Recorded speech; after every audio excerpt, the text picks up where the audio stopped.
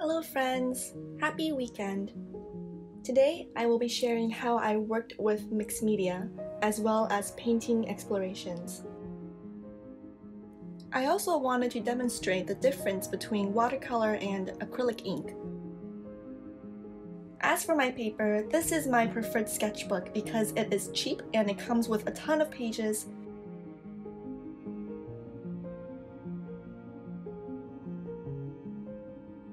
I also opt for an old washcloth over paper towels because I don't have to pause my process and replace the paper towel as often. As a rule of thumb, I use a medium-sized round brush to start with because it can hold a lot of water and it has a precise point, allowing me to make a variety of marks that blend into one another.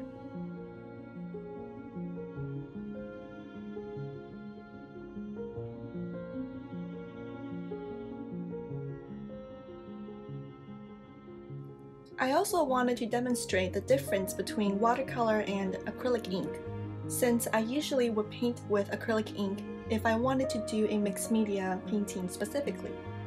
A big reason for this is because the pigments use acrylic rather than gum arabic as a binder, making each mark permanent on the page, and it doesn't lift when you put down different layers of wet mediums, such as matte or gloss mediums.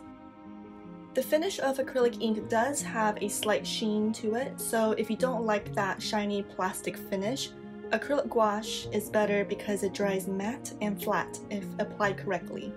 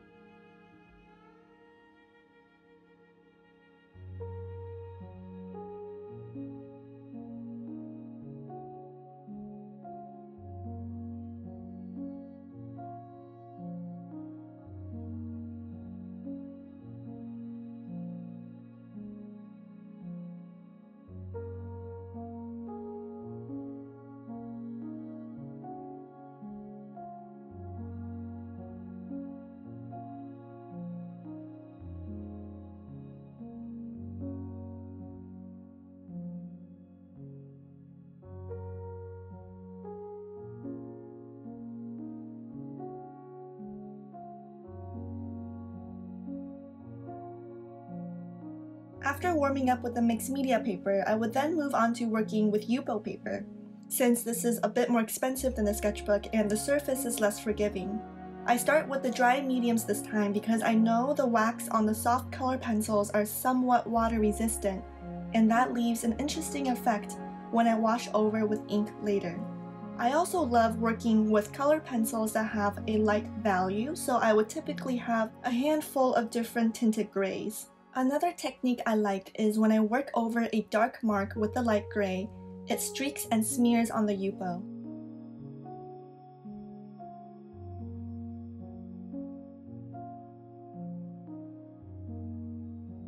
Another thing I love to experiment with is combining my inks with non-art mediums.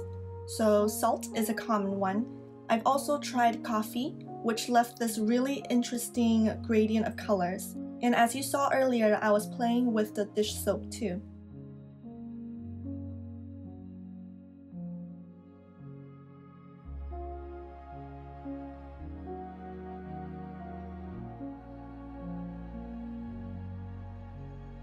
I sometimes imagine my process as a puzzle. I would build boxes and compartments and fill them with different colors, limiting myself to a specific gamut as an exercise. Gamut is sort of the breadth of color, like a limited palette has a specific gamut, so the produced paintings will have a certain mood or atmosphere.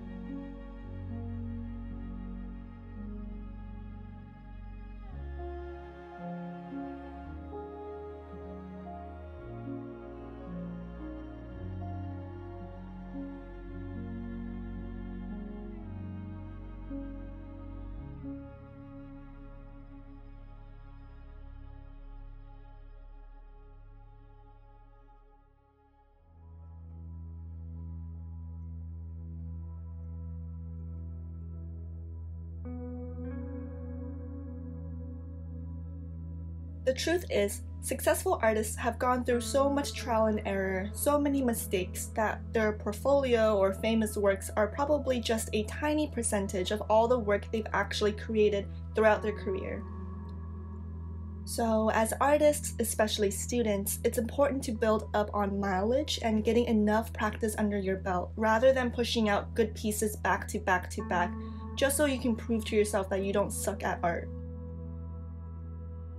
I like working with either monochromatic or complementary color schemes, and I occasionally try to break the rule at random, but it's a hit or miss. This brings me to my next point, which is that these exercises aren't meant to be final products, so for me it's about quantity over quality.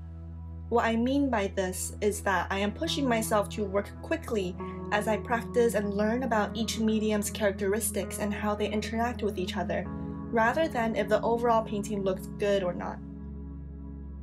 When I am finished, I can step back and look at the whole body of work and think about what it is I want to keep and what I don't like. I take bits and pieces from each drawing or painting, and I can combine it again in the future for refinement. Thank you so much for watching this video. I hope it served as a helpful resource for those who want to try more experimental approaches in terms of drawing methods. Have a wonderful day or night, and I will talk to you soon.